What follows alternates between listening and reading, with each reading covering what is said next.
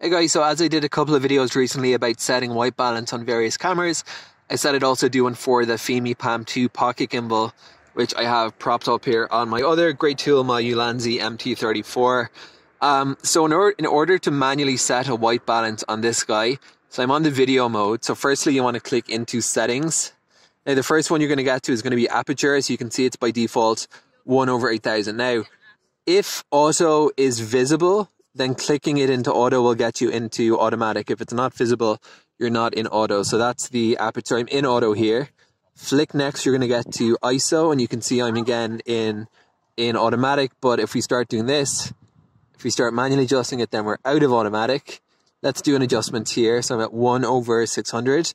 And in order to return to auto, I need to click on auto. This took me ages to figure out when I first got the camera. As a general rule of thumb, when you get to your video home screen, like right here, if you see anything on the right hand side, any numbers, any white balance numbers, then you're not shooting in automatic mode, and you want to go into settings to get to it. But to do white balance, so that we did ISO, then one more click, and now we get to white balance. So you can see it's currently at 2000 Kelvin, and you can just navigate through these in order to toggle through the presets. Now, what I don't like about this is that there, as far as I can tell, there isn't a custom white balance. So if I want to do a very, very specific white balance color temperature, I can't do that. And I just hit the record button once in order to get out of it. Now what you can see written on the menu here, I have auto, and then I have the custom white balance temperature set there. If I want to get back to auto white balance, I hit the settings, I get to the screen, the white balance screen, then I click on auto in the top right hand corner.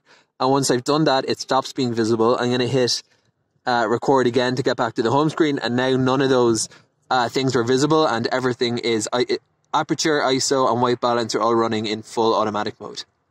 Thank you guys for watching. If you have the Fimi Palm or Palm 2, hope this was useful.